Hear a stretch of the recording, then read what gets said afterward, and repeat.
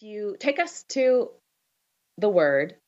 How did you overcome that fear? And speak specifically to that woman who's sitting there just loaded down in that fear because God's called her to start a Bible study in her home or a community ministry in her town or a blog or a podcast. Speak to that fear with the word of God, Amanda. There are three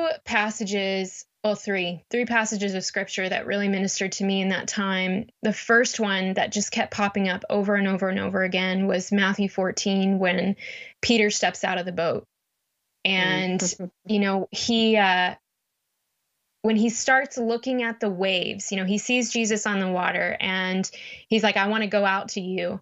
And he's looking from side to side and he's seeing the storm, the waves, the wind, all of the things that could possibly go wrong, all of the fears and anxiety that could overwhelm him.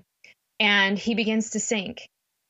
And Jesus, and then Peter cries out and he says, Lord, save me. And immediately Jesus puts out his hand and he pulls him up and he says, oh, you have little faith. Why did you doubt?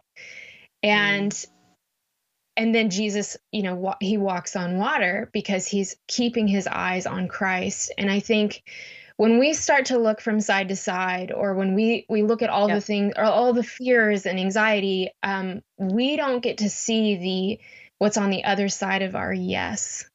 And I just want to encourage women that if you are stuck in your fears, you will not get the opportunity to see how God can work on the other side of your obedience. And that's right. I remember seeing at our last Scene Ministry gathering, all of these women gathered because we packed out every venue, and God did more than I could have ever anticipated. But I remember thinking at that time, if I never said yes, this wouldn't have happened. And that's not because of me, but that was because of Christ working in me to help me in that process. You just watched a short clip of Grounded.